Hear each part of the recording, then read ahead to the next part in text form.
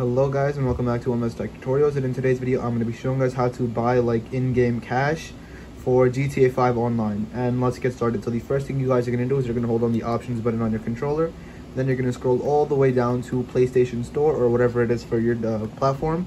Then you're going to click X, and then from here you can look at everything you want to buy. So you could buy Shark, whatever, and then you could buy like cash, etc.